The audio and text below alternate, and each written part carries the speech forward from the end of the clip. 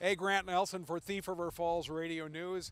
We're checking around town just to talk to people and find out how the COVID-19 pandemic is affecting them. We're going to talk to a few folks and find out. You, sir? No. Hello, sir. How are you doing this morning? I'm doing fine. How are you guys? I'm glad you're doing fine. Now, of course, a lot of talk going on about coronavirus, the COVID-19 pandemic. Has it had any effect on your life yet?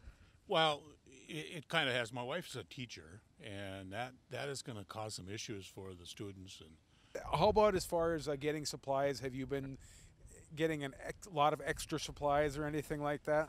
no, not really. We bought some little extra stuff in case our grandkids stop over and things like that. But otherwise, no, not really. Has it affected you yet? It has at our place of work that we're asked to keep a 6 foot distance between people and wash your hands and the basic hygiene that is required and been talked about for quite a while now. I guess I ain't gonna panic about it.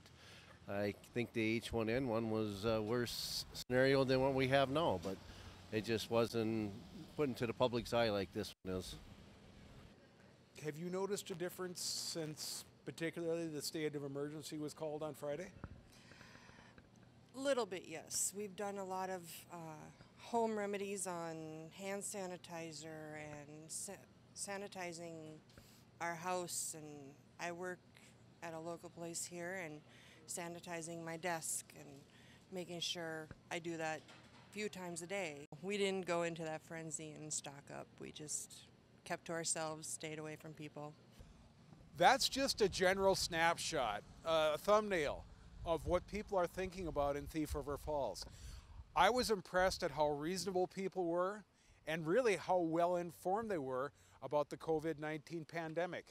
It seemed like people were taking it seriously, but they weren't panicking at all. They were just taking steps to protect themselves, their family, and to really follow the recommendations that they've been hearing, hopefully from the Department of Health or the CDC.